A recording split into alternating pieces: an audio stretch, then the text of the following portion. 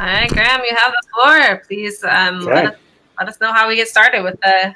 All right. Here. All right. Yeah. Thanks, everybody. Pleasure to meet all of you. Can everybody hear me? Okay. Yes, sir. Great. Great. Okay. Speak up if you can't, or hit the chat. I can see the chat's coming through. Okay. So just a little bit of context of what we're going through today. Like I mentioned, I've been doing wireless internet service providers for a really long time,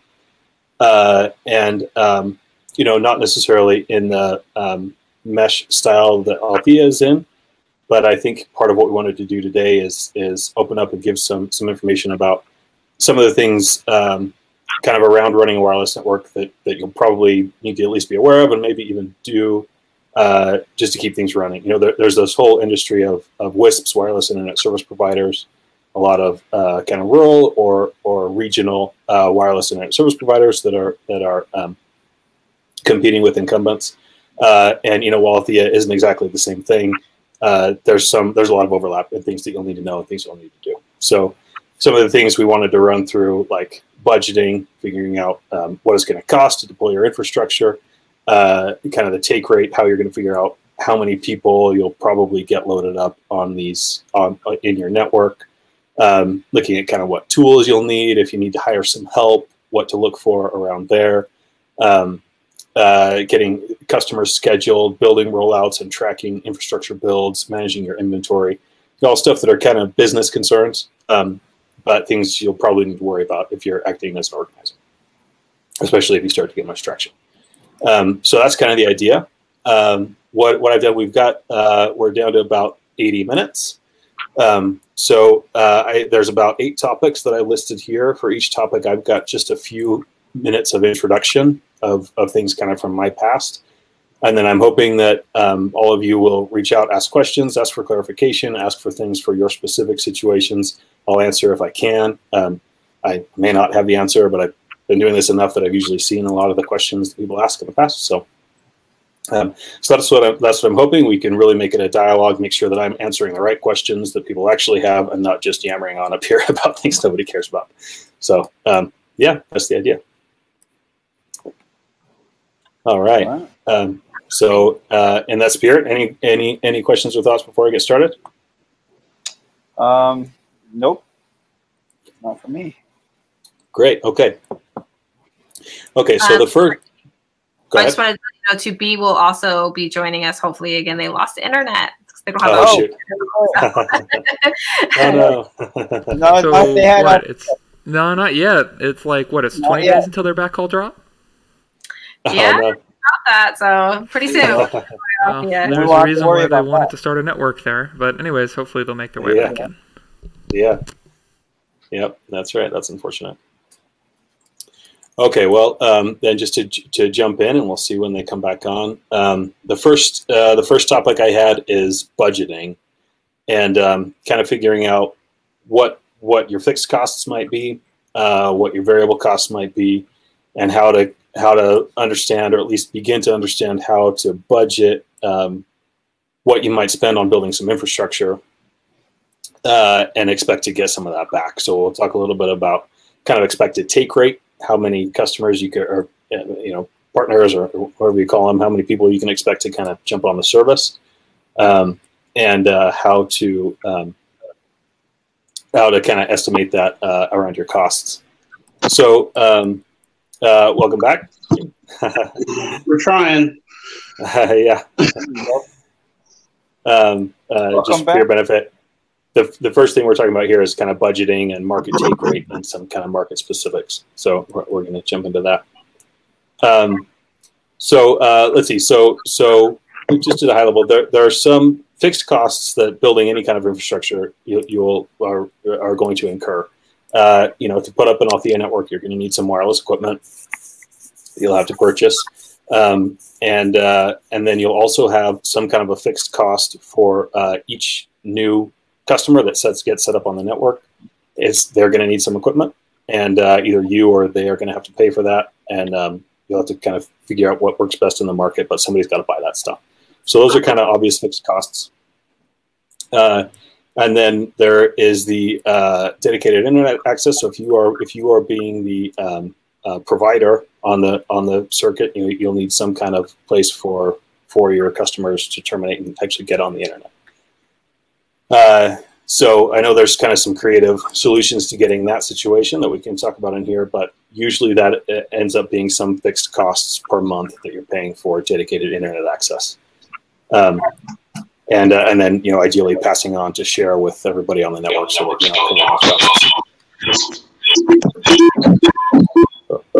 I got an echo. Oh, there we go. Okay. Okay, so just giving some really high-level numbers for what I've kind of seen on those in the past. Usually when, well, so with the fixed costs first. So I don't know all of your areas really well, so we may have to dig into each of your areas a little bit. But usually what happens is when somebody goes out to get started, they pick a neighborhood, they throw up a tower, and they try to put up a tower that's going to be able to provide coverage to maybe something like 30 to 60 people. That tends to be the way that people jump in and get started. So, assuming that's similar to how all of you are starting, what usually happens is that particular tower might require infrastructure equipment costs of somewhere around $3,000 to $5,000. And then you're also going to be looking at getting some dedicated internet access. It can vary a lot depending on what you're looking to provide, but usually that's going to be anywhere from maybe $400 a month up to maybe $1,800 a month.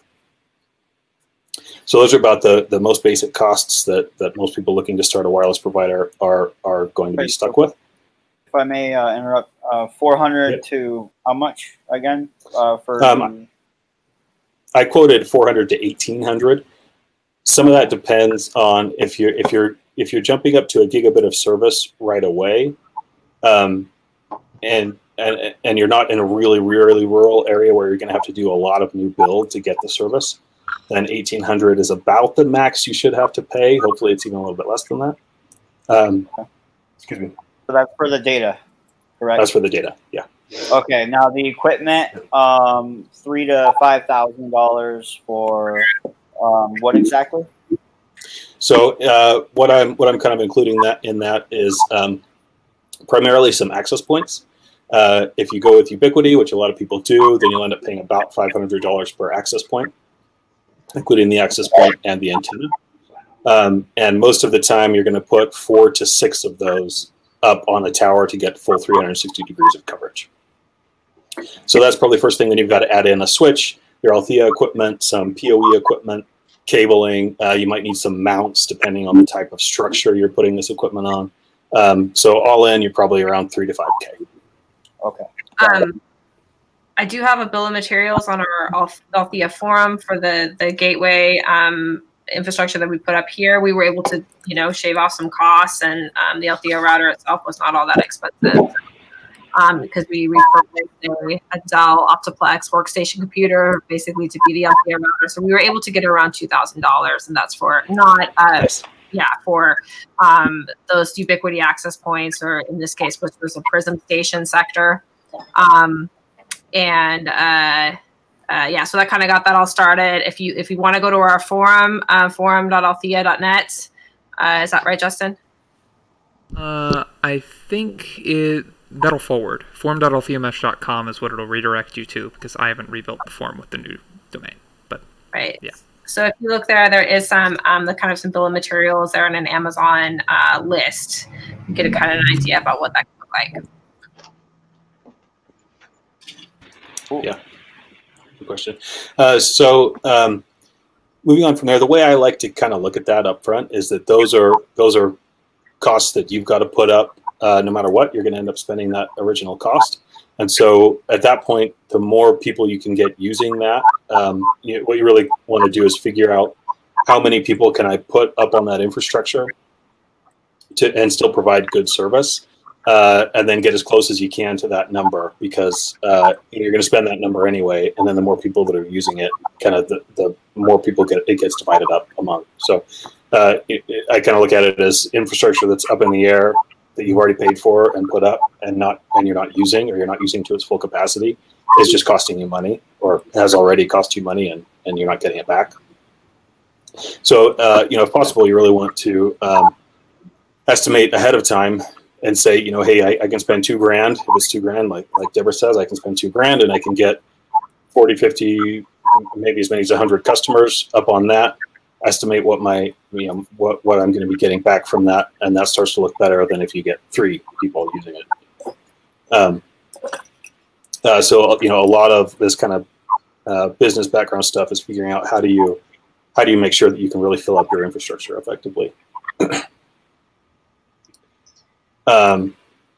Let's see. So I think next section we'll talk a little bit about take rate and how to use that to kind of plan your infrastructure. But just to finish up this section about costs, cost per install, and maybe Deborah can input if you've looked at that for you. For most internet providers, what I see is the cost per install is somewhere around $150 to $250 for just the equipment that goes on the customer's rooftop, including a CPE radio, some cabling, a mount of some kind, the Althea router, PoE supply, and potentially also including some labor for somebody to go and put that equipment up if you're not doing it yourself. Yeah. So, if I don't mind, if you don't mind if I interrupt, Please do. For installation, $150 to $250. Would that be passed on to the customer, or? Yeah, go ahead. Oh, yeah, I was going to say that's up to how you want to run your business itself, or your nonprofit. Someone has to pay that cost. It is a cost that you have to buy that equipment. So you can, maybe B, you can talk a little bit about how you're kind of managing that that cost, but I think it's very flexible. So we are with the grant from Althea, we were able to cut the price in half for most folks. But the way we're positioning it is this is the cost of the equipment, and if you've got the money now, great, we'll take it and get you installed. If you don't, we'll break it up into like 3 or 4 payments, or we'll work around you for low income people. And we're going to be doing a low-income program when we get rolling to help subsidize that. So it really depends on how you just want to run it. Like we've met folks that are like, oh, $150 for the equipment and labor, down, sign me up. And others that are like, oh, well, you're going to have to work with me, so you're just going to have to read the room. Right.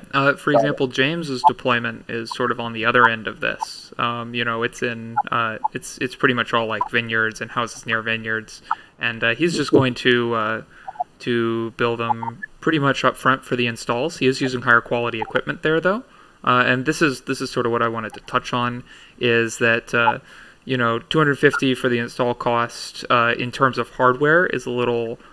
Can be either a little high or a little low, depending on what sort of network speed you're going for. Deborah's installs can stay under 200 in materials. By the time you add in labor, it's probably back up there. But it can be done a little bit under that. And at the same time, if you're going for like gigabit service, it's going to end up closer to 300 to 500. And that's kind of the way we position it to folks. If you feel like you need those speeds, then it's going to cost you a little more up front. I should note that with the Althea model, and this is sort of what B's network is working with, the users do own their own equipment. Oh, there's James right now. Hey. Hey, James. Hi, James. So with the Althea model, users do own their own equipment, so they aren't paying an install cost that is like I suppose it's non-refundable because you have hardware, but the point is that they're purchasing the hardware essentially. It's not like a cost that's just paid to the ISP, so there's a little bit of a different context to it. Hey, James, can you hear us? I know you had some AV problems last time. Oh, no. Oh. Well, we'll see how this works out. Anyways, we should probably let Graham get back on track here. That's great. Yeah. Oh. One other quick thing I wanted to mention, and thank you, Justin. I think those are all really great points. Was that also too? One of the things about Althea is that people who have Althea Internet can become relays, right? So they can purchase a few, $100 more equipment, and then they can make money or offset the cost of their bill. So that's kind of another thing to think about when you're thinking about equipment costs.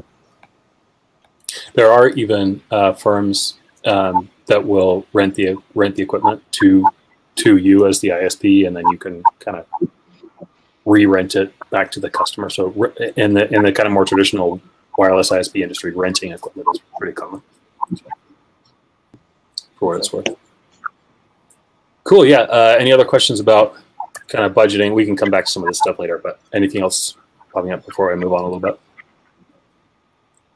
I would like to know for the total cost you said for the beams. They're $500 each. About that. Okay, and I need 4 to 6 of them to have a complete access point. Yeah. Okay. And the next thing is the router costs. Aren't those $60 just to verify? I think I saw that somewhere. Yeah, we have a couple of supported routers that we use for in the customers or subscribers home. We have a kind of a basic one for around $70, and we have a more premium one that runs about between $100 and $200, depending on if you want to refurbish or not. But then for your gateway location where you've got the backhaul fiber to, you're going to want to use like a desktop computer or Linux server or something a little bit beefier for that. And right now, what we've been running in Classic NI is just a Dell Optiplex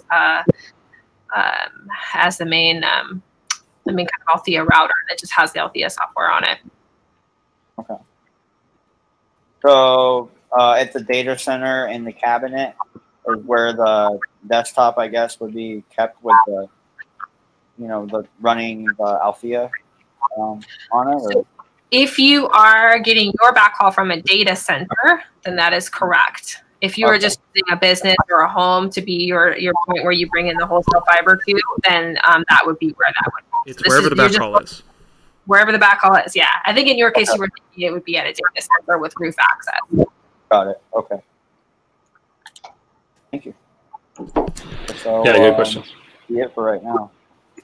Okay. Yeah, I'll move on a little bit, but please feel free to stop me if you have questions or whatever. We can run over this stuff again. So the next piece that kind of fits in with that is how do you figure out, at least try to guess how many customers you're going to be able to get from that tower. So you know what you need to invest. How do you know if you can get that investment back? What I've usually seen for wireless internet service providers is a take rate of anywhere from about 5 to 15%. And I've pretty rarely seen it go much over 15%, maybe up to 20, but not much higher than that in areas where there is a strong incumbent, like Comcast or something. But the time that it might take you to get to those numbers depends a lot on how much you're willing to spend both time and money in marketing. I've seen at one extreme really strong door-to-door sales, heavy pressure sales culture companies that are able to sell that 15% inside of a couple of weeks or a few months. Or on the other hand, more kind of homegrown, hometown, word of mouth, very little marketing spend type companies who are still able to get up to that 15%, but it might take 6 to 18 months or maybe even more depending on the situation. But right around that, somewhere around 10 to 15% is pretty normal over some amount of time. So, putting those numbers into context, what that means is, if you put up that tower, if you have a tower with 6 access points on it, you can probably expect to be able to serve somewhere between 75 and 150 customers on that tower before they start to really slow down and have service degradation. So if you want to be able to fill that tower up all the way, you need to make sure that tower can see line of sight, have line of sight access to, something like 500 to 1,000 homes.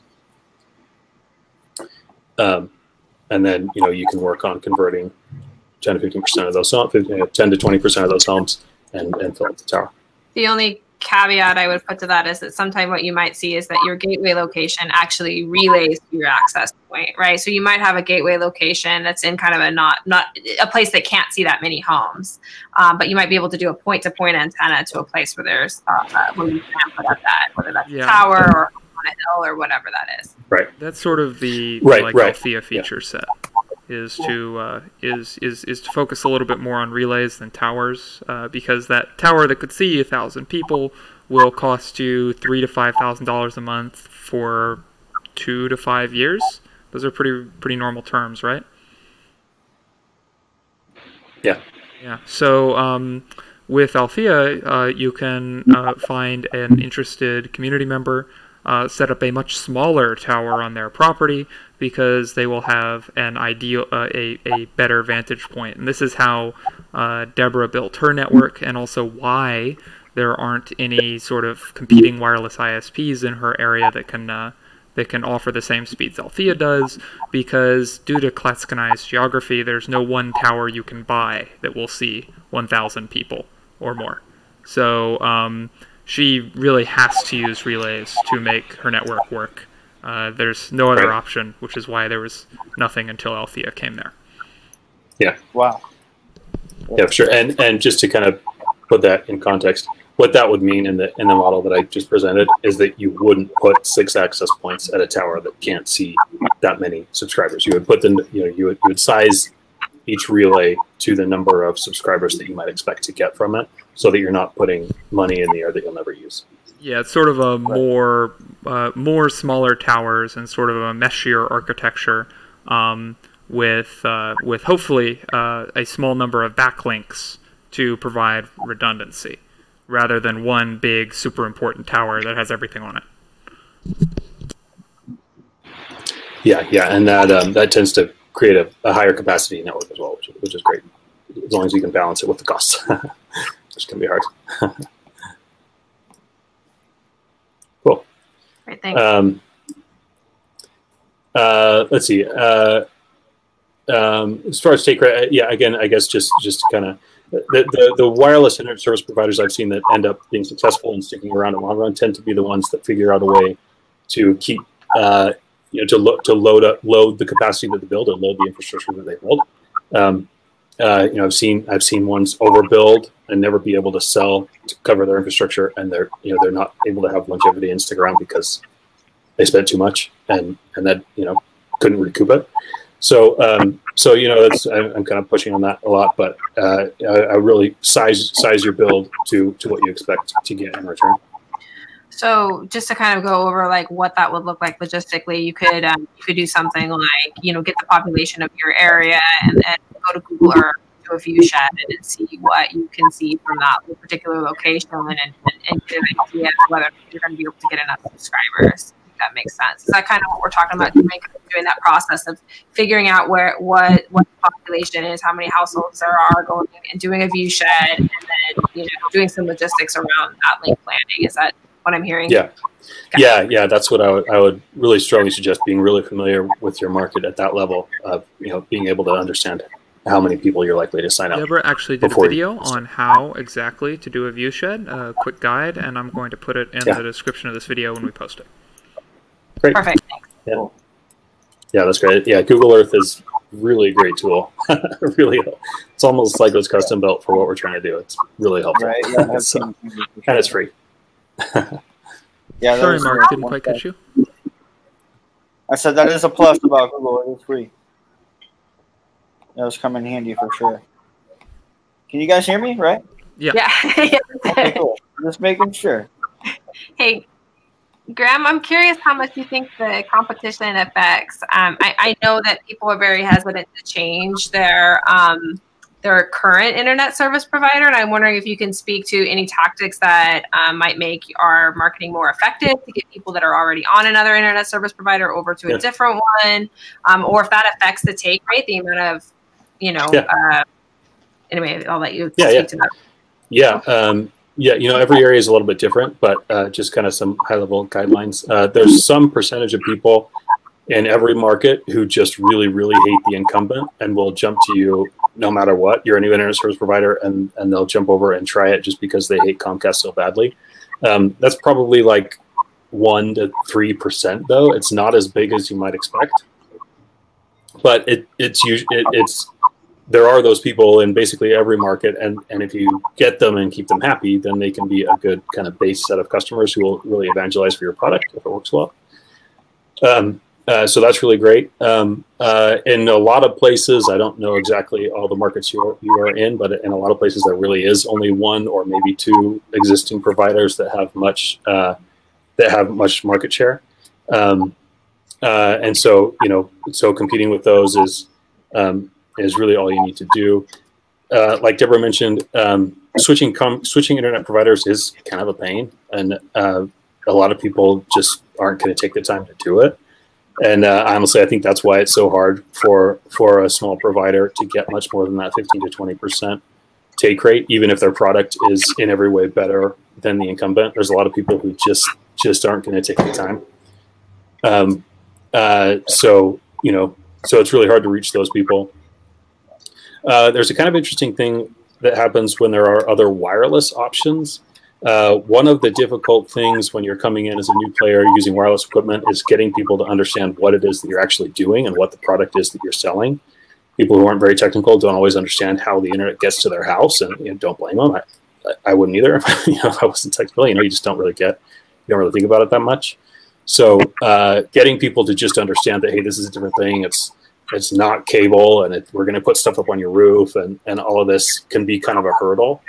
And there are some areas in the U.S. that have a lot of wireless providers, and the good side of that is that people kind of already understand what this thing is that you're selling, and they can compare it on those terms. The bad side is that they have a bunch of options. So, I actually live in an area where there's a lot of wireless providers, and so probably overall in the area where I live, at least some parts of it, more closer to 30 or 40% of people have wireless service, but it's divided up among 8 or 10 different companies, and so that's kind of hard. But any other questions along those lines? I guess I can put in one. Well, not really a question, but I don't really have any questions on that. No, I'm good. No problem. Cool. I guess just to kind of drive that home, it's I think a really good idea to think through what it is that you're offering and make sure that you, as the organizer, really understand why people should use your product, and understand your own place in the market. Are you winning on price? Is your product cheaper? Is it more reliable? All of the above. The things that people really care about in internet service are speed, reliability, and cost. If you can't win on one of those metrics, then you probably are going to have a hard time winning many customers, honestly. So it'd be better if you can win on 2 of those metrics. Yeah. Market where the this perhaps much elderly for people who are maybe perhaps 60 plus group. If you're in an area where there's the group who uses internet but who are completely content with using internet that's less than maybe 2-3 megabytes per second internet, how would you be able to market towards that? Yeah, good question. So the hard part about that is that it doesn't reduce your costs that much to sell a lower product. So the obvious answer is to say, hey, we'll reduce your costs and keep your prices really, really low if you're only using a small amount of service. But the problem is, as the organizer, your costs aren't going to change all that much. The only way that they'll really change is that you could potentially load up more customers on a single access point than you would be able to otherwise. But as Justin and Deborah kind of mentioned, it can be in some situations hard to get your access points to capacity anyway if you're in a rural area. So that might not end up helping you very much. So that's kind of the first thing I'd be wary of, is that it's tempting to just right off the bat say, hey, we'll give you $10 a month service or something. I know that's not exactly the model for Althea, but we'll reduce the costs a lot. But you got to make sure that your own costs are being reduced, and they might not be. Right. This kind of leads to a second question. And once you're able to provide the service, being it somewhat maybe decentralized service, how do you guarantee that they'll get the service that you kind of promise? Is it like, do you always need a line of sight? For example, if I have some potential clients that I see with but that have line of sight, but there are a lot of trees around them, or there's also there's a lot of winds, there's a lot of potential maybe perhaps rain. Like, how do you guarantee that the service that I'll provide to them? Yeah. I'm sorry, you're breaking up just a little bit. So stop me if I'm not answering the question that you asked, because I couldn't catch the whole thing. But I think what you asked is, how do you, understanding that there's trees and some variabilities in weather and things that might come up, how do you make sure that you can provide reliable service? Is that your question? Yes. Yeah, okay. So in general, my general guideline is to always have line of sight, meaning you should be able to stand on the rooftop and see your relay. There should be nothing in the way. No tree limbs, no leaves that will blow in the way in the wind, or no trees that will grow and grow into the way. You'll really have a lot better service if it's just a totally clear line of sight. And then as far as planning for rain and things like that,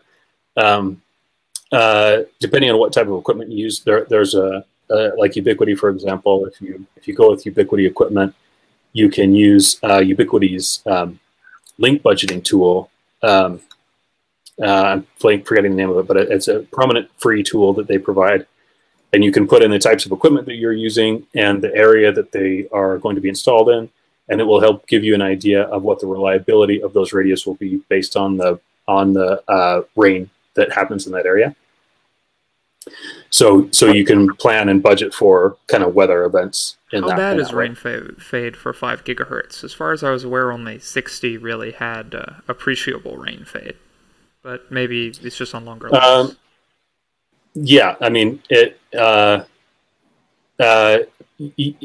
you're really pushing the limits of your 5 gigahertz link in a really high in a very, very wet area, then yeah, you should budget for rain fade.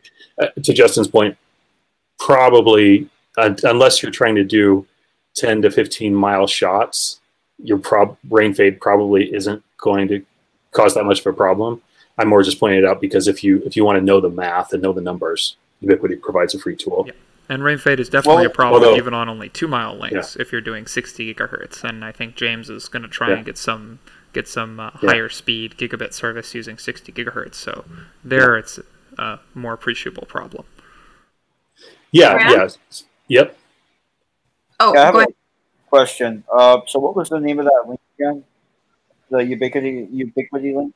You're talking about the search Link Planner and Ubiquiti together. Yeah, Ubiquiti the top result on Google. Yeah. Okay. I forget what their brand name for it is. I think it's AirLink now. Yeah, that sounds right. Yeah, I think they changed it to AirLink. AirLink. Okay, got it. It lets you put them on a map and actually put it and pick which radio you're using and. Right. Yeah, that's one thing I'm definitely going to want to use. I'm going to look that up. I also wanted to mention that for Althea, so Graham is talking about spending $500 on a sector antenna that goes on a tower that's designed to serve, somewhere between, 10 and maybe even up to 100 people if you really push it. But if you just have somebody that you can sort of see but not really quite see, it may be good for you to to go to a customer you can see completely. And with their permission, ask them if they want to be a relay. Just use another customer antenna for a direct, shorter line of sight link to the next customer. Now, obviously, you don't want to put 100 people behind a regular customer antenna. But if you're just going 2 hops, it's going to be fine. And if you have some sort of questionable locations, or you start to worry because like somebody's 3 or 4 hops deep, which Deborah has a couple of people like this now, you start making backlinks. You don't necessarily have to use expensive equipment. You can use another $65 client antenna, you know, these like $65 like AirBeam. Oh wait, it's Power beam. Light beam? Power beam or light beam. Oh, power beam. The power beams are closer to 100, but the light beams will go like a mile or 2. The power beams will go 3 or 4, and they're not that expensive because they're not designed to serve a bunch of people, which sort of ties into Graham's theme on don't overbuild. Althea sort of encourages you to make more links with cheaper equipment, but because you have more links, there is built-in redundancy, and also we've done a lot of work on the software to try and make the links behave better when overloaded. Most WISPs have a policy that like backhaul links need to be over-provisioned by a pretty large margin, and we're trying to get away from that being a necessity by having our routers manage that instead. So, Graham, before you move on, I was hoping maybe you could talk to us a little bit about what you see in the industry around what an SLA versus just consumer. Before we go into that, we were kind of talking over James there to the end because he's a little quiet. James, could you go ahead and try and finish out? Is there anything we haven't answered for you? Oh, no. That was really good. Cool. And for reference, when James is talking about you know, a couple of megabits, he's in a area, sort of a California valley with lots of line in it that will not be named. Well, pretty much everybody's on 4G, which is actually why his video was coming through crystal clear earlier, but he couldn't hear or see us at all because the download on the 4G tower is completely saturated, whereas the upload windows are sort of open. And I think that's sort of a fun observation, but maybe I just am a little bit too interested in packets.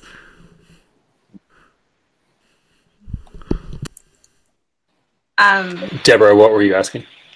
Oh, okay. I was hoping that you could speak a little bit to what sort of the industry standards around what is an SLA, who would get that kind of SLA, what do most consumers, what like when you're setting up an ISP and you just give a consumer, what are the sort of standards of reliability around that? What's the sort of industry norm that we're seeing right now? Yeah. Okay. So SLAs, service level agreement. So most WISPs, and honestly, I think most residential providers won't quote a number for an SLA for residential customers. And that's because it's really very difficult to, it's very expensive to build a network that will guarantee an SLA. The gold standard for SLA is 5 nines. That means 99.999% uptime. Which equates to your service being down. I can't remember exactly the numbers. I think it's around 3 to 5 minutes a year. Justin probably knows off the top of his head. But it's right around in there. Very few ISPs will actually achieve that for a residential connection. But that's kind of that's what we want to hit. That's what we'd like to get to. But it's rare to get to that. I'd say I would propose that you should be charging a lot of money if you are going to start writing down SLAs in contracts, because it can be very, very expensive and difficult to hit those numbers. But just in general, if you need kind of general guidelines, I'd say most WISPs wireless ISPs are able to hit maybe 3 nines, maybe 4. So 99.9 to 99.99% uptime, which ends up being somewhere in the range of maybe a couple of hours of downtime per year, spread across the year. But also that's an average across all of their customers. So there are likely to be some customers who experience hours or even a day or two worth of downtime, but hopefully it's a small number of customers compared to the total who experience much less, and on average, you're seeing a couple of hours each. Is that what you're looking for, Deborah? Yeah, I just wanted to give them a sense of what I know. Liz was talking about reliability. So it's sometimes people ask for that, and so I wanted to give them an idea about what is the industry standard. You know, and I think especially as you start out, you won't have that many redundant links, but certainly that the goal is to build in, you know, to have more redundant links, more different gateways, and so that you do get to that point where you are able to do some nines. But I don't think that most internet service providers do any kind of actual guarantees. That's an SLA. And you don't really usually see that this is a business and you're charging a lot of money. So I don't want you to also like you're accountable to that kind of agreement. Yeah. I'll go ahead and take a minute to sort of state that in at least Deborah's network for a point of comparison, she has relays, sometimes mini hops deep.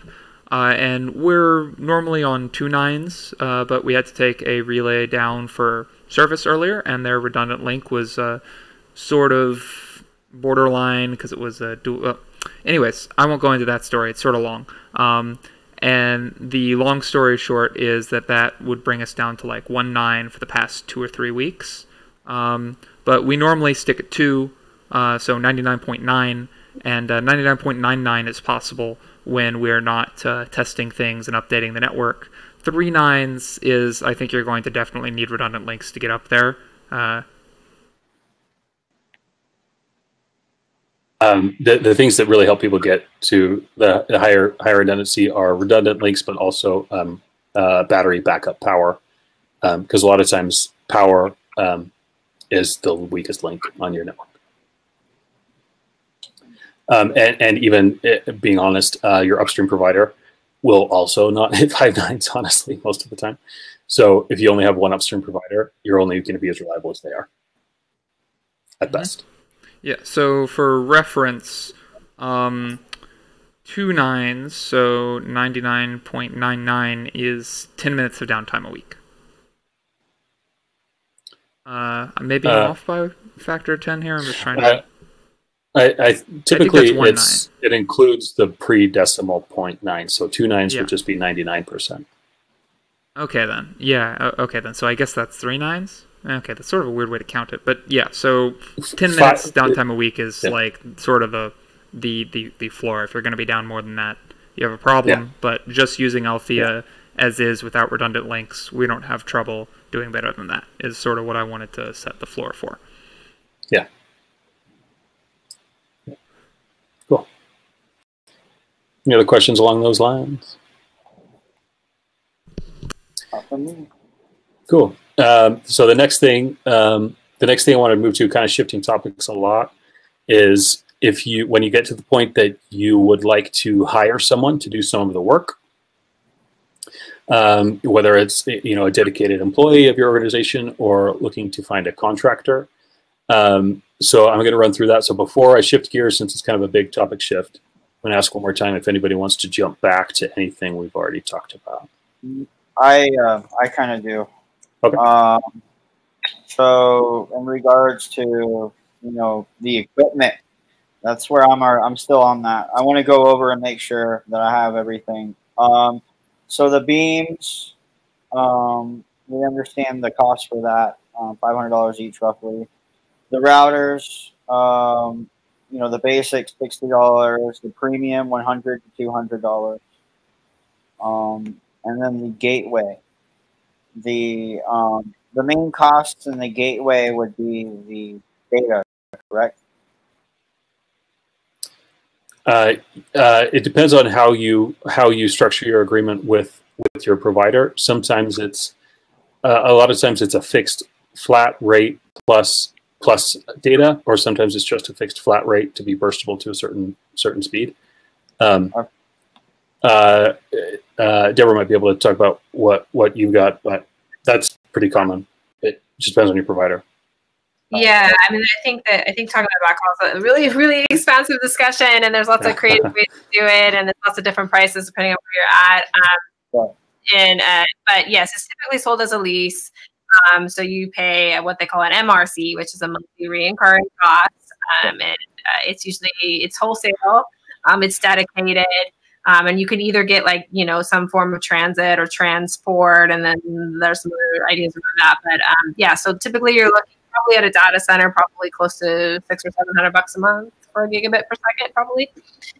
And then some roof lease associated with that. If you do a data center, you won't have an NRC, which is non-recurring cost or construction costs related to a build out. But if you do decide to do a gateway in a neighborhood or with a business, then you may have construction costs. But we'll help you through that process as well, and go through the quote process, as well as we have a video about backhauling specific that Graham did earlier for us last year at Althea Palooza. Right. Okay. Yeah, that definitely does help a lot. Other than that, another thing that I would like to know is the tower costs. Do you guys have like anywhere where I can look and see exactly how much it would cost for each part of the equipment for the tower? Yeah, that Amazon list includes what we used here for Classic & I, which you might use in lots of flat roofs. This will work just fine, which is a telescoping pole with a non-penetrating roof mount. It's just a flat mount that's anchored with cement or sandbags or something. And then where can I see that list?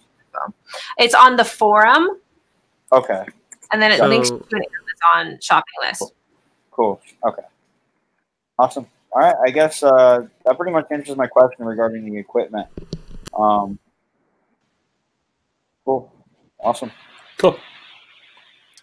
Okay, then I'm going to jump into what to look for in an installer.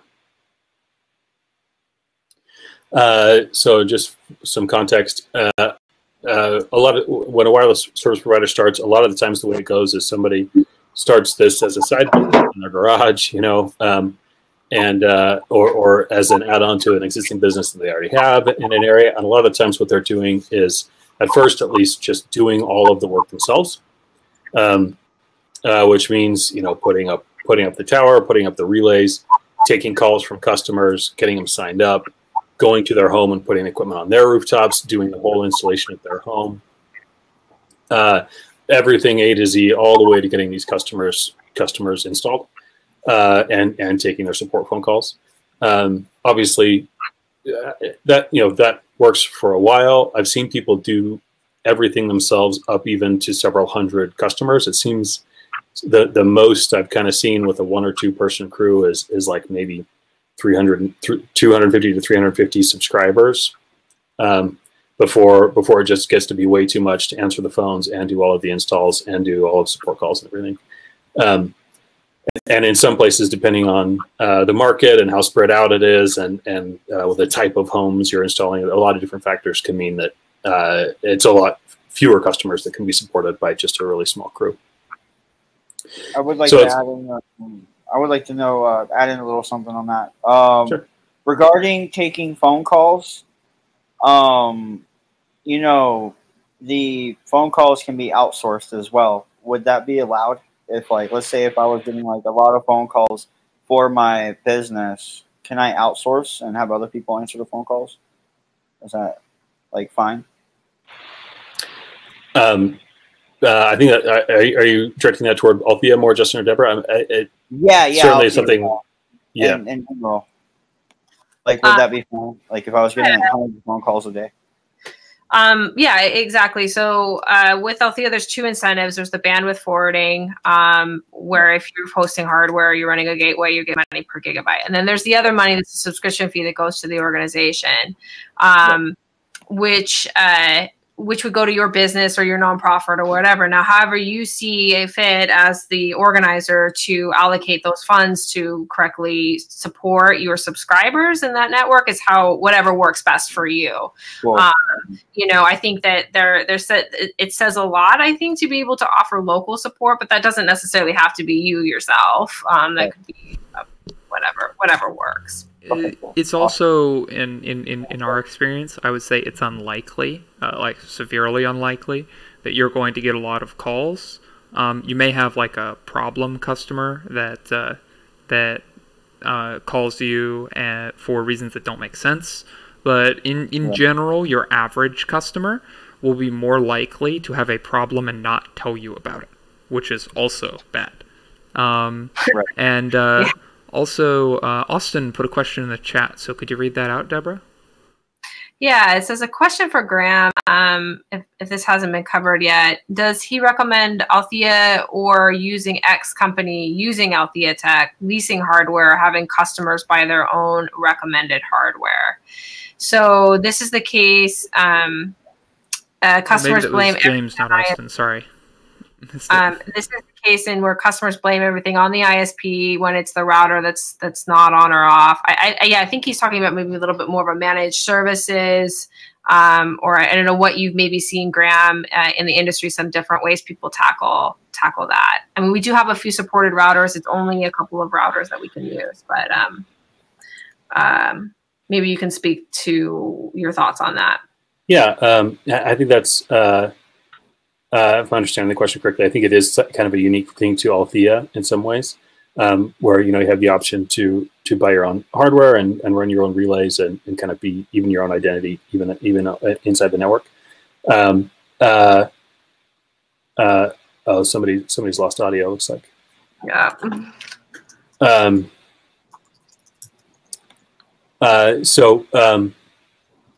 But I would say, it used to be in the kind of early days of wireless ISPs that it was very common for the wireless ISP to ask each customer to buy their own hardware. And then, I remember the first one that I worked with, that was part of our sales pitch. We say, hey, you buy the hardware, and then, if you ever leave our service, it's yours, and you can try to resell it, or you can hook up with another wireless provider or whatever. And the wireless ISP industry kind of got away from that because it wasn't common for that equipment to be able to be reused with another provider. The next provider that would come along would usually use something different.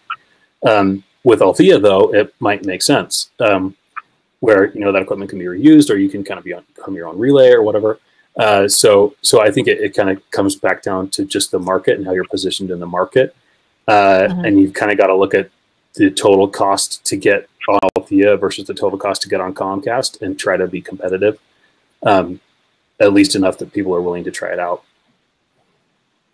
Yeah, I think also kind of part of your overall support, the router is going to be a standard router. We only have a few supported ones, and it's going to run Althea specific hardware. We do have some really great organizers tools. Justin built a really great thing called a router rescue, which is an app for your Android phone. So organizers can come into the house and, reboot, reflash the router and, do a lot of diagnostic tools, right from the app on your phone. So we do try to help you out with some tools to be able to do that kind of thing.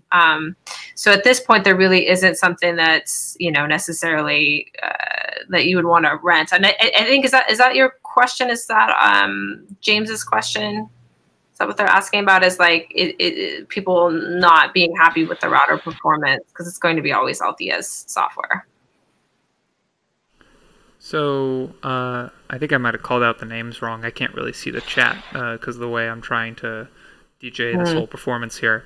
But it may be reasonable to rent some of the tower equipment because that's radios. It's pretty generic. You could probably return those or reuse those.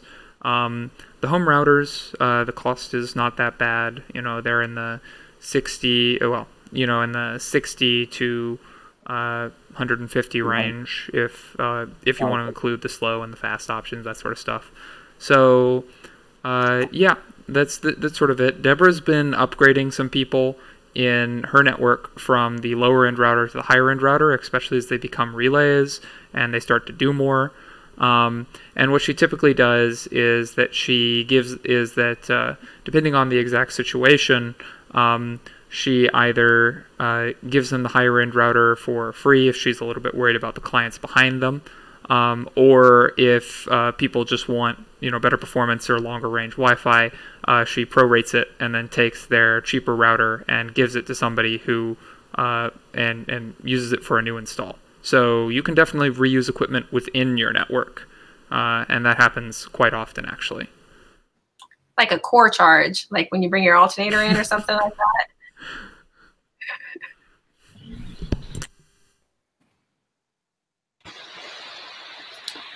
Anything else on that, or should we move on to back toward hiring?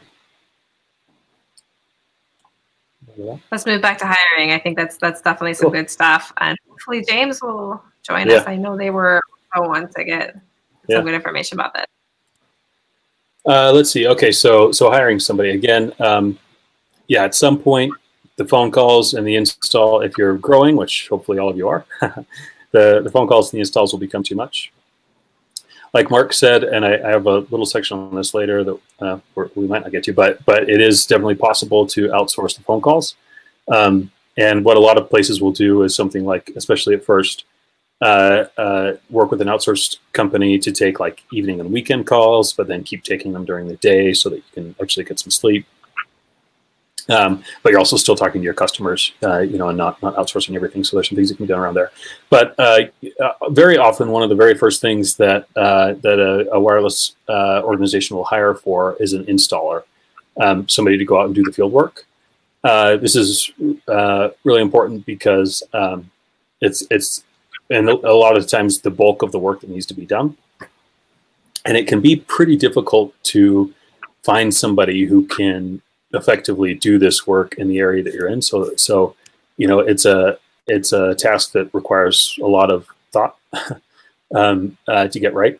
It's certainly possible, and Deborah and I talked about this a little bit the other day, but it's certainly possible to try to contract this piece out, and might be preferable in some cases to find a way to contract it out rather than hiring someone directly into your organization.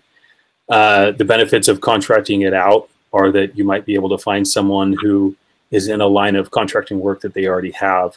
For example, a lot of the tools that are required, they may already have the insurance that's required, or any permits or licenses that are required to do the work.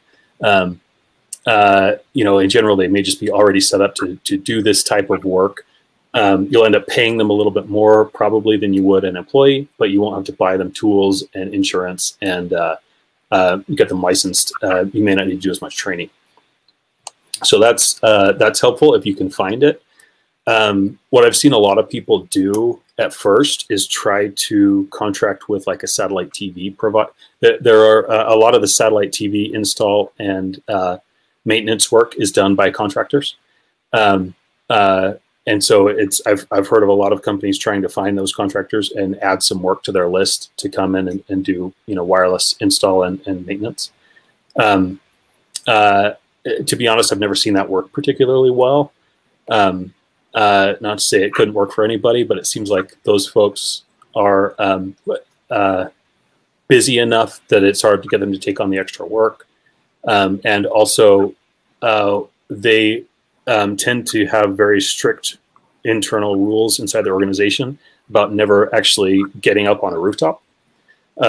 They do all of their work from the ladder on the side of the house, but never actually step onto the rooftop, which can maybe possibly be done for wireless, but it's pretty common that a wireless install will actually need your wireless equipment to get a little bit higher up on the roof.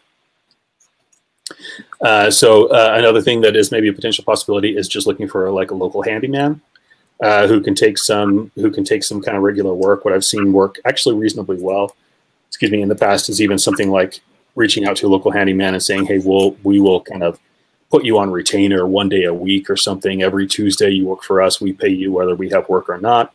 And then we're just going to try to load up all the work we've got in that time. I've seen that work actually reasonably well. The only hard part being there that the handyman person is great at fixing toilets, but not always great at, fixing Windows laptops. so they may not have kind of the contextual IT knowledge that can be helpful as for an installer. Mark, so, got your hand raised there. Another thing I wanted to add in is I was actually looking at Indeed.com, and you can hire people from there, I was thinking. Or there's some apps that you can download, such as Tackle, which is great for handyman. Sure. I've hired a couple people on there to help me out with some issues I've had in my place where I live. So. Yeah, definitely possible to find people. One thing that I would stress pretty heavily is that the reliability and redundancy and general performance of your network will rely a lot on how well your antennas are aimed. And it can be really difficult to get a contractor, particularly a contractor who doesn't have any kind of personal investment in your company, to spend the time, have the patience to make sure the install is done properly. Right. Even with hired employees, it's hard to get them to do it right and spend the time it takes. But particularly with a contractor, it's really hard to get them to spend the extra 15 minutes up on the roof tweaking that thing to make sure that you're not going to have to come back. But it can make a big difference to your organization if you can do it right the first time and not have to come back for 5 years instead of 1. So, just something to be aware of as you hire somebody. You've really got to stress with them that there are some pieces of this that are really, really critical and can't be, shortchanged. Got it. Yeah. Cool. So yeah, hiring contractors. Let's see. The other piece that you have to be aware of. Oh, I was also going to point out that some of the better hires, if you do go the hiring internally route, I've seen a lot of kind of retired military folks make good installers, especially if you have a kind of retired military community in your area.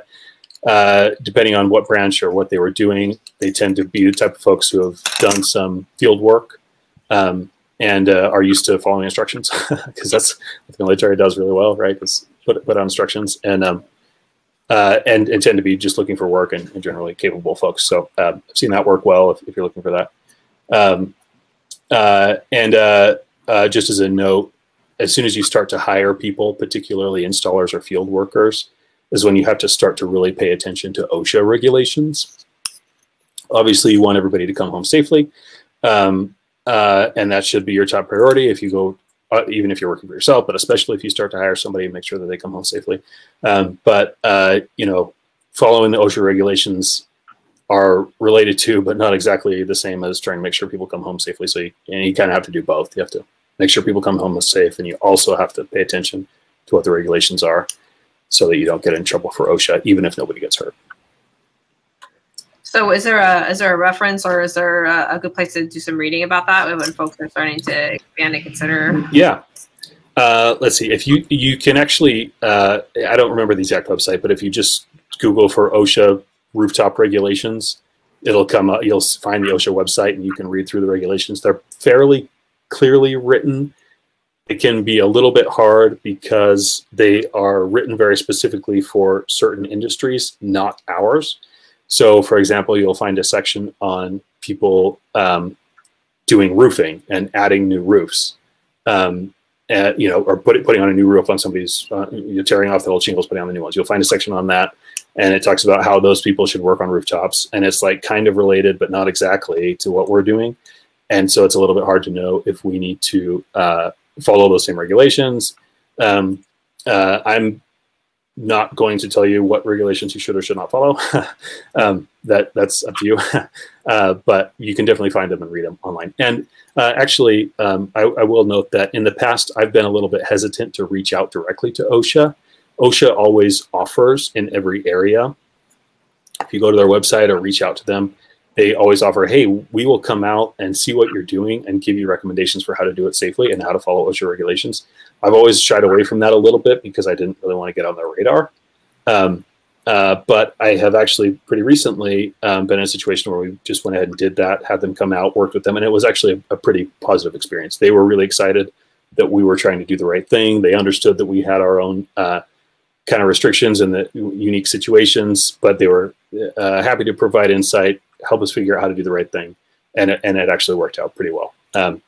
They didn't let us off the hook. We still had to make changes to the way that our people worked to follow the regulations, but it was a positive interaction. So that's something to think about. Great.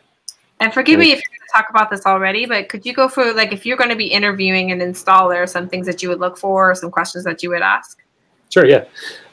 So as you're looking for it, well, and yeah, again, whether it's an internal hire or a contractor, you tend to find one of two things. You're either looking for somebody who's pretty IT savvy, and you're kind of looking at IT savvy type folks, and then trying to find somebody who's also okay getting on a ladder.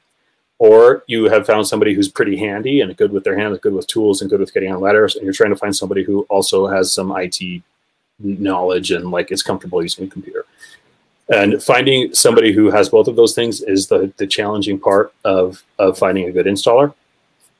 And so, you know, depending on which, where you look and who you're talking to, you may know based on their background, you may already be able to deduce, hey, you're pretty decent at IT, you know, you come from an IT background or whatever, and then you need to just figure out if they can get up on a ladder or vice versa. So the important questions would differ depending on kind of the person you're talking to. But some of the things I always ask to make sure, you know, you can, one kind of trick we've used here is like, hey, tell me, you know, let's do a little role play. Tell me your grandma calls up and says her Netflix isn't working. I'm going to be your grandma. Tell me how you like help me troubleshoot that over the phone. Like what do you have grandma do to get her Netflix back on, and what do you have her check and stuff like that. And that can kind of working through that can kind of give you an idea if they have some kind of, they don't have to know how to write code or anything, but are they at least tech savvy enough to say, hey, does the rest of your internet service work? Like, is it asking you to log in? Did you reboot your router? Like, just kind of general high level understanding of technical stuff. And then on the other end, just go ahead. Yeah, so I just wanted to sort of get in, and I'm sorry to disrupt. Maybe I should have waited to the end here. So there's sort of two classes of problems that installer that these field people solve. One of them is like the initial setup and hookup of the equipment. And if you have things set up and documented correctly, they don't need to be that good technically. They need to be able to look at a laptop and have the patience to do the antenna aiming, which is something that you can teach. Anybody who's handy will sort of be able to get it. There's a little bit of a skill to it, but it's not that hard to teach. But the other class of the problem is that the customer is having an issue, and it may not be related to your hardware at all. So you're not going to be sending, so the reason I interrupted is to say that you're not going to be sending people in blind to this. We will have tools for you that will let you see like if a client's router and their antenna is still up. So you will know when you are dealing with like an aiming or installation problem versus when you're dealing with what may be a client laptop problem or perhaps a Wi-Fi signal strength problem. And figuring out which one is which is where these skills really come into play and where they're absolutely needed. We also have one other thing too. So after you do the regular wireless ISP type of install, where you put the antenna on the home and then you wired it into the Althea router in the home, there's some Althea familiarity that your subscribers will need. You need to know where a little bit about their dashboard, about the billing, and then they're also going to need to have some help potentially using their Coinbase app to get their cryptocurrency for, and have some good terminology around that. So this may not be one person fits all. I mean, in a lot of cases, most cases when we have installations in my network, I have myself come and do a lot of the customer service stuff, and then a handy person or a helper do the actual installing. So because I think it would be very difficult probably to find someone who's handy, who's good at aiming, and then is also really great at explaining, you know, Althea and a little bit about your organization and a little bit about the dashboard. And then we'll have some references for you as well, and some standard operating procedures. Hopefully a binder at some point of all this great knowledge, or Trapper Keeper potentially. So, you know, the great thing about Trapper Keeper is you can put pens in there. That's the thing. You can have a little Deborah, you continue to rant to us young people about the benefits of Trapper Keepers, and I don't believe I've ever seen one. But anyways, so how old are you? There's not that much of a difference, actually. I think they went out of style in a span of like 3 or 4 years, and then so there's a really like solid divide. So anyways, Deborah does spend some time setting up people with like Coinbase and such. But once they're set up, we don't find that they have any trouble using it on a month-to-month basis. And you know, people often think like, hey, cryptocurrency is super complicated. Consider for a moment how you pay your electric company or like your water bill, and how hard that was to set up. Normally like bank draft stuff or something like that, and realize that Coinbase is not that hard in in comparison. Now, having some help to have people set it up does really get everyone over the hump. So you can't exactly just let people go with it, but once it's set up, we don't find that there are too many problems with it. And then the last part I wanted to say is that you can do an install over multiple days, have somebody come and do the antenna, and then come and do the customer onboarding. And we also do provide what we call a welcome packet, which has just some material, some contact information about who to call when there's a problem, and then also some referencing to how to pay, which we have available if anybody wants to take a look at it ahead of time, which is althea.net/top-up. And then you can see kind of the steps, and a lot of folks have just figured it out on their own as well too. So Justin's right, you can do 2 steps or. What was that link again by chance? It is althea.net/top-up. Top up. Okay, cool. Got it. Thank you.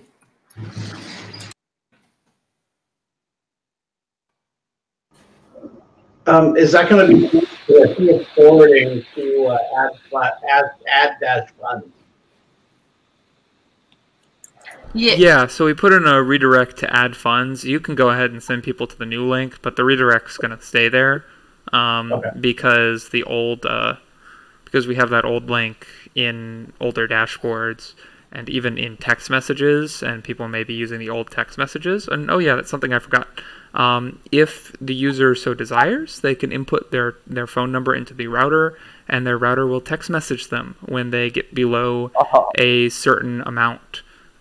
It won't send them a text more than once every 24 hours, and it will never send them a text unless their balance is empty and it's actively causing service disruption. We're working on a little something that'll let people, that'll let organizers like you be able to communicate with their users. For example, if there's a network problem, you could send out sort of a mass text like, we're having issues, we're working on it. But that's not quite ready yet, mostly because of the opt-out considerations for the low balance stuff. There's just a little checkbox on the router, and they can uncheck it. So that's really easy. In a larger sense of like a mass text sense, you'd want a separate opt-out, and managing that is somewhat more difficult. So that's what I'm working on. That would actually come in handy for marketing right there. Yeah, that is why the opt-out is so important. Right.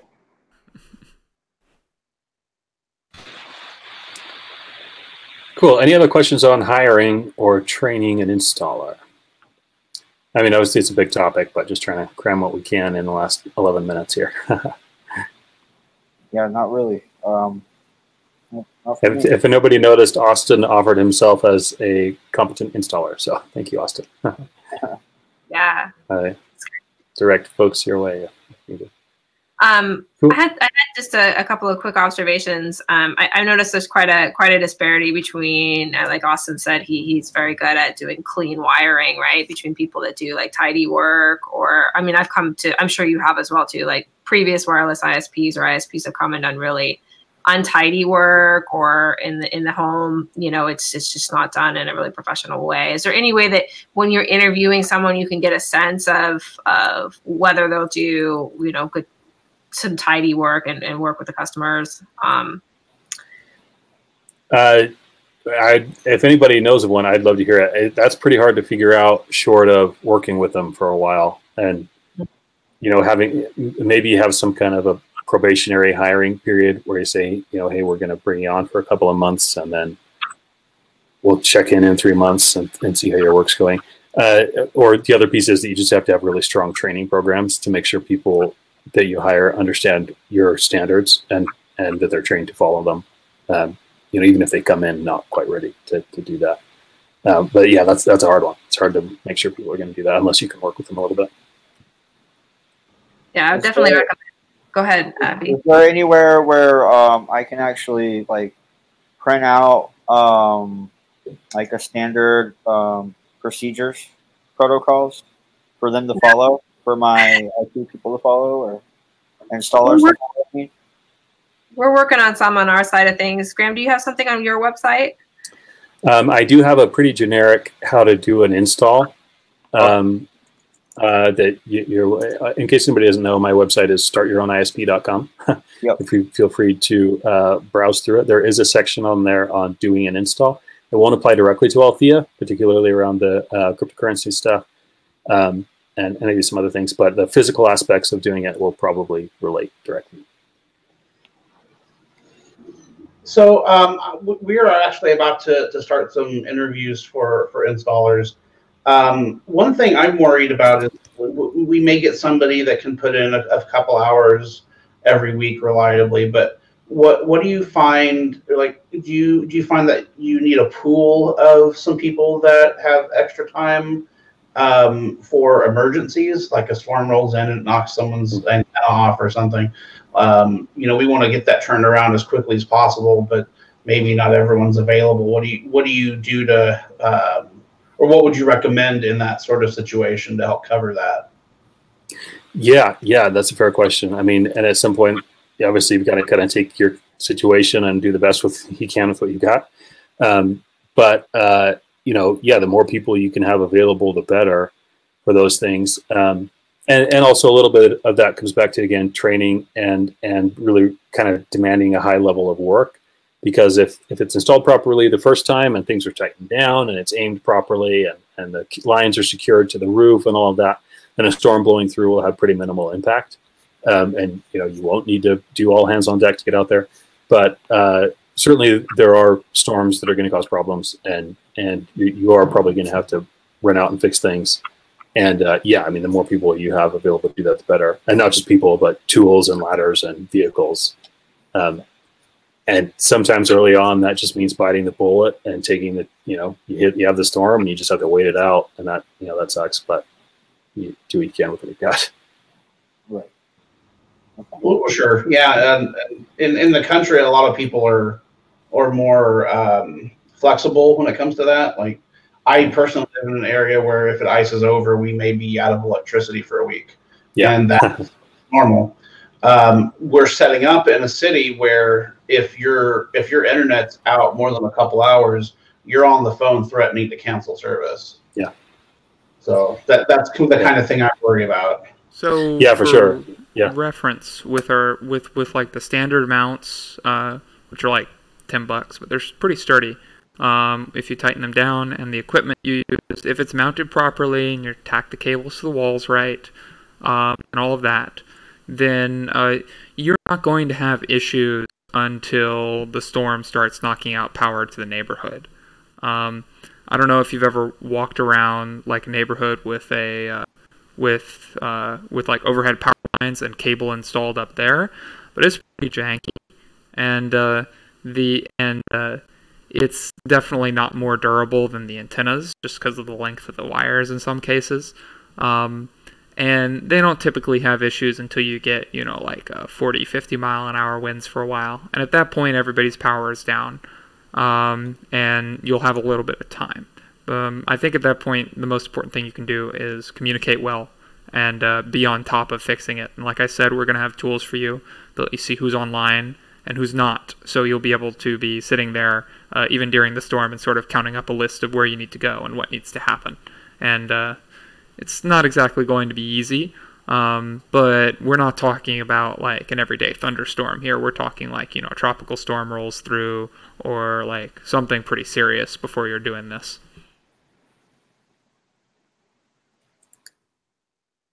That's right. I think Justin said is right. You're definitely going to have to plan for it as well as you can, but hopefully it's not a common occurrence. Although I would point out that actually ice is one of the harder things to combat with a wireless network. You do end up, even in storms that aren't that bad, but if it's icing up, you'll get ice building up on the dishes, particularly the ones that are facing into the wind. And it doesn't take very much ice on those dishes for the wireless link to drop. So that is a problem. Usually the radios themselves generate a little bit of heat, and usually within a couple of hours of the ice or snow stopping, they'll clear themselves and operation resumes fine. But in a really heavy ice or snowstorm, you may end up going to people's houses and knocking ice off their dishes. And that time consuming, obviously. Would the Arizona heat affect them, or they you should degrees summer here, so. No, yeah, totally. The radios, you can check their operating temperature ranges. They should, all the ones that I've looked at, common ones, are designed to survive in heat like that.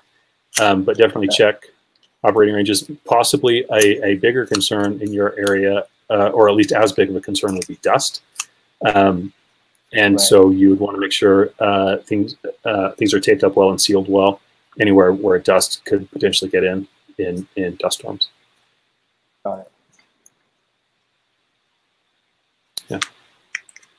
Thank you. I appreciate that. I heard stories from an Alaskan wireless ISP at a conference once about how he had heaters for his antennas. Yeah. Wow. Yeah, I've seen that. Yeah. Or sometimes, it depends on the type of antenna, but some antennas you can put a kind of a cloth radome on the front, and then the wind vibrates the cloth a little bit, and it can kind of keep the ice from building up. But that's something antenna. Cool. How much does the cloth, the waterproofing thing cost?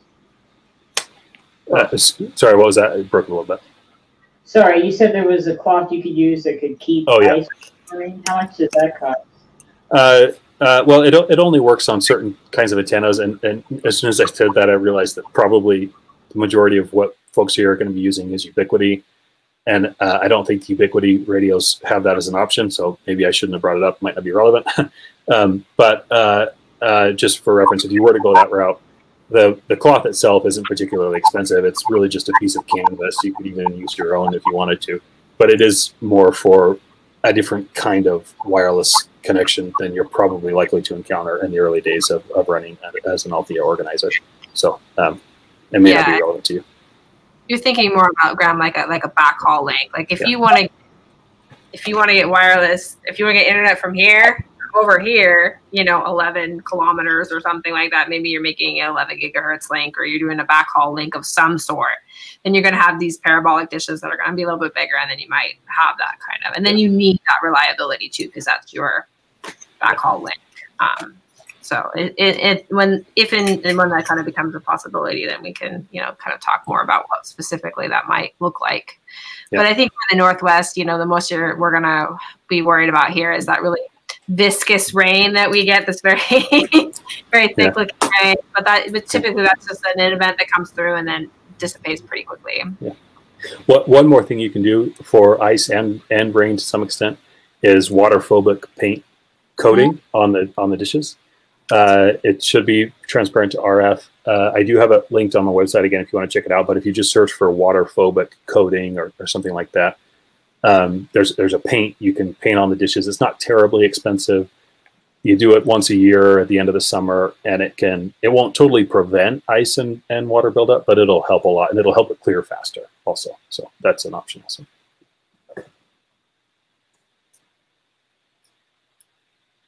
Cool. Let's see. So we're down. Oh, we're actually at time. I had a couple of other things, but I think we hit the biggest things I wanted to hit. Deborah, is there anything else you're like we got to hit, or any other questions? I think that's kind of what. If maybe you have another link to what kind of equipment that might need. Oh yeah, let me post that. Yeah, that's one thing I want to know is I want to know exactly like what the router and everything looks like, so therefore I can check it out online somewhere. Yeah, and I think so. I don't. If you just have a tool set, like this is the tool set that you need. And we have. I did a quick little video too about what's in my rig when I do installs. That's on YouTube as well. Kind of cross-reference it with Graham's list.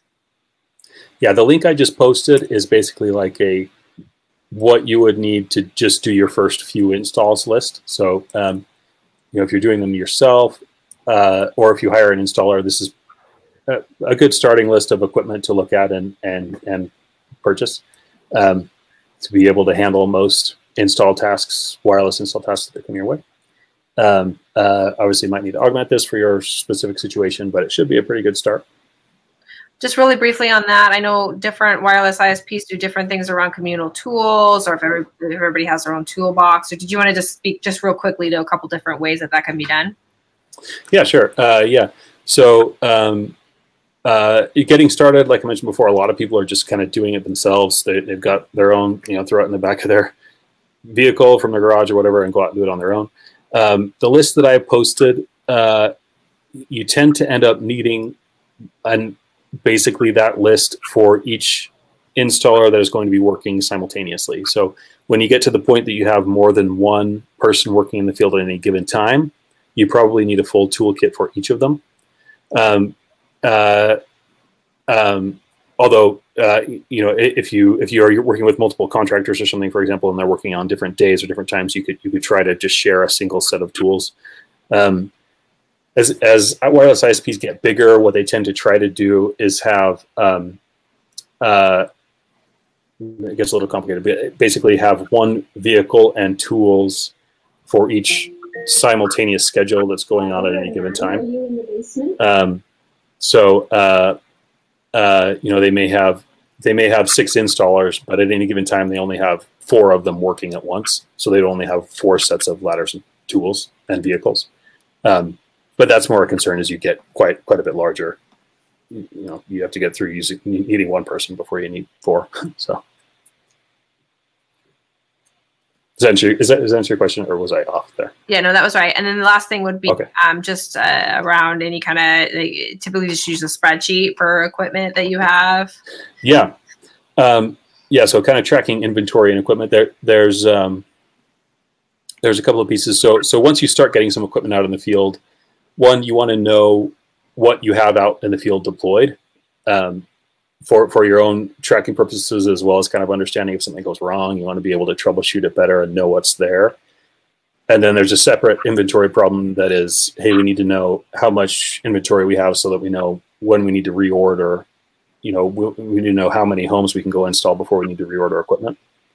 In both cases, it seems like the very early days, wireless organizations tend to just start with a spreadsheet and have a spreadsheet that lists, at this address we installed XYZ on X date, and these were the original radio readings, the RSSI readings, and the speed test was this, and then you can go back and look at that later.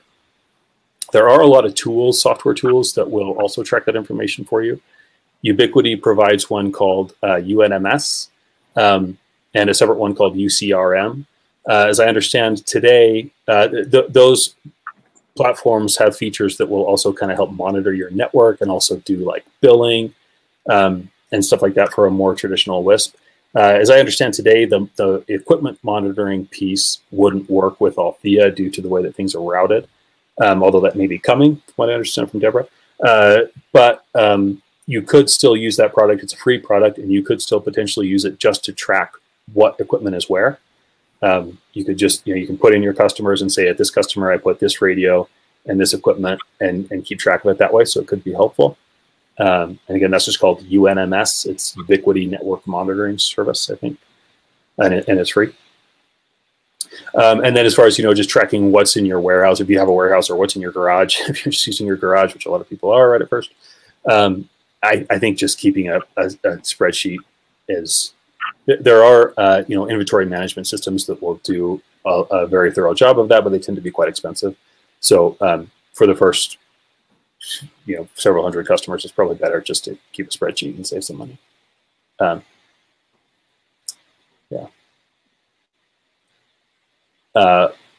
Was there another piece to your question, or was that it? I think that basically kind of covers it too, just to kind of flag for our new folks, what they kind of want to think on the radar on that kind of thing. So I think that was pretty much everything, unless any of these folks have any other questions. Yeah, I may actually have a few. Cool. So the first thing, I just want to go over the budgeting of the all the equipment. If we can just go over exactly, on the equipment. Can I just go to the website that you put in the chat, and that has all the lists of all the equipment that I would need to set up an access point, correct?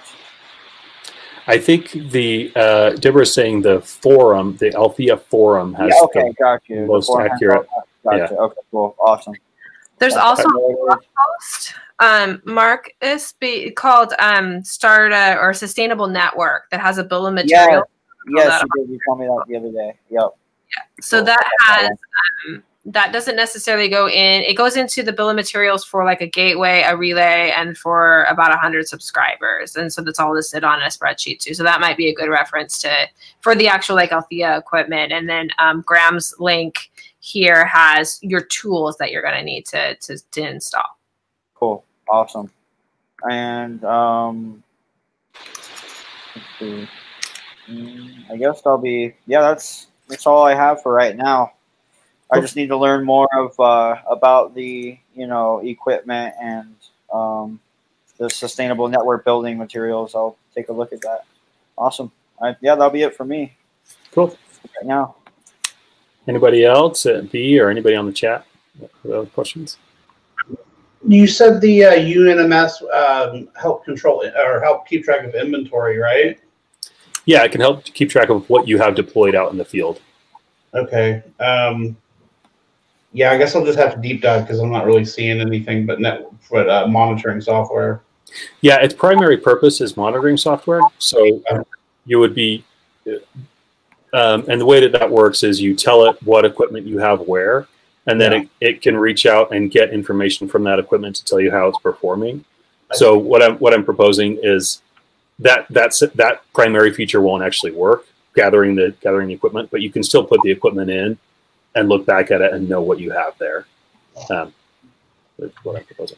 So sort of like a fancy spreadsheet, right? Like at Justin's house, I have this light beam radio, and it's 192.168.1.81 or something like that, right? Is that right, Graham? And then that's just kind of what I'm proposing. Does it give you like a network map as well? Yeah. Yeah. Yeah, you can drop things down on a map so you can see what's where. Today, as I understand it, the monitoring piece wouldn't work, but you'd be kind of using it for something other than its main purpose. You could use XYO to track them as well, possibly. Sure, yeah. There's quite a lot of products out there, both free and paid, that do some set of these features.